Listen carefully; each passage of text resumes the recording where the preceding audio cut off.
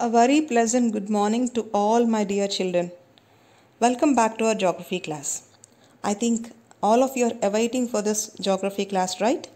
In our previous class, we have discussed about the importance of lifelines and their classification also. In today's also, we will learn about the classification of roads in detail. Let's go. So we have learned about this roadways, right? And their importance. Children, this importance of roadways is most important. It will be asked for 5 marks. So that's why let's recollect what we have learned in our previous class. Construction of road is much lower when compared to that of railways. Railways, we have to lay the railway track. That is more costlier when compared to laying a road. Second one is, roads also can traverse comparatively more dissected undulating topography. It means on the mountains, hill slopes. Also we can easily construct roads when compared to the railways. That's why on the mountains also, highest mountains, Himalayas also we have roadways. Okay, but railways it's not possible. The next one, road transport is economically cheap for few persons and for few amount of goods for short distances.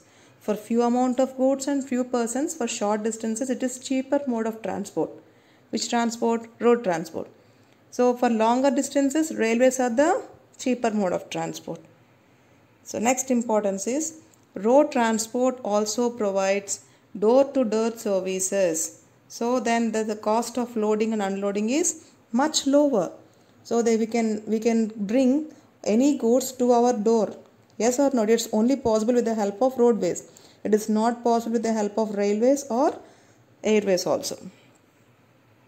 Next, this is the only transport which feeds up the remaining modes of transport. For example, if you want to reach the railway station or airport or seaport, children, you need to use the roads. That's why roadways connects the remaining modes of transport. It's a feeder to remaining modes of transport, children. Yeah.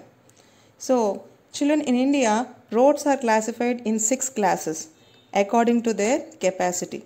They are the golden quadrilateral superhighways, national highways, state highways, district roads, and other roads linking rural areas. And the last but not least is border roads.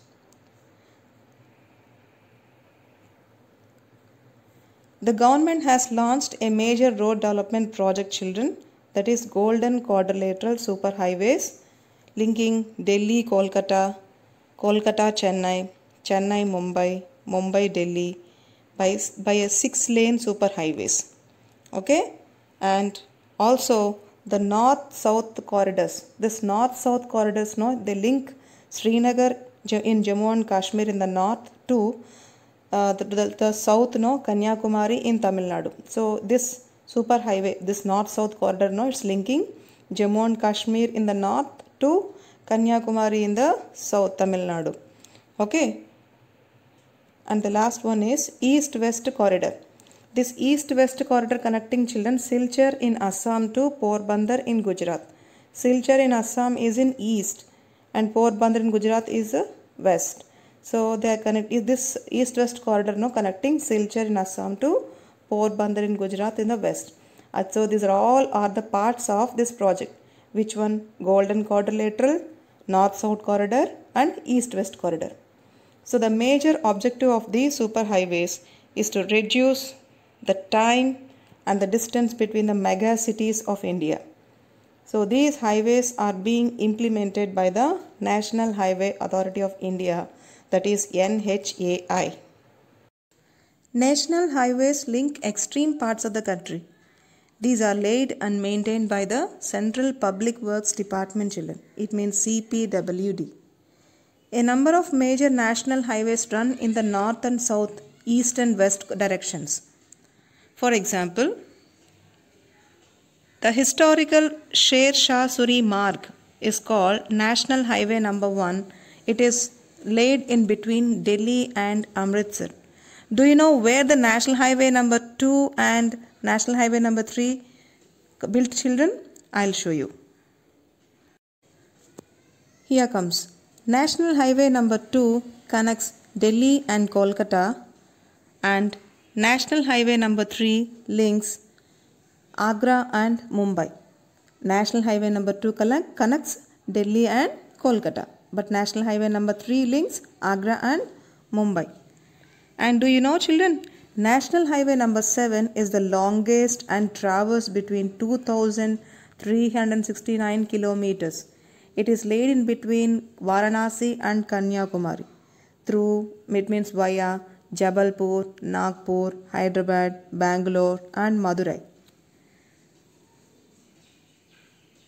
Delhi, Mumbai are connected by the National Highway number 8. And National Highway number 15 covers a larger part of the Rajasthan, which you can see here. Children, roads linking a state capital with different district headquarters are known as state highways. These road links the state capital with different headquarters in the state. It means district headquarters. Those are called state highways. These state roads are constructed and are laid by the state public works departments. It means PWD. So this department, they lay the roads and they maintain those roads. And not only in the state, children, but also in the union territories. District roads connects the district headquarters with other places of the districts. These roads are maintained by the Jilla Parishad. Jilla Parishad, you know, that is a head for constructing and maintaining of these roads. So these are the district roads, children. So these only they will be maintained by Jilla Parishad.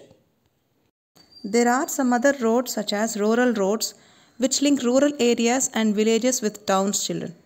These roads receive special impetus under the Pradhan Mantri Gram Sadak Yojana. So under this scheme, special provisions were made so that every village in the country is linked to a major town in the country by an all-season motorable road. It means all-weathered road. Even in the rainy seasons also, this road can be able to connect from a major town to every village. Border Roads Organization, a government India undertaking established children in 1960. It constructs and maintains roads in the bordering areas of the country. So let's see the significance of border roads. These roads of immense strategic importance in the northern and northeastern border areas, children. Moreover, border roads have improved accessibility in areas of difficult terrain and have helped in the economic development of these areas.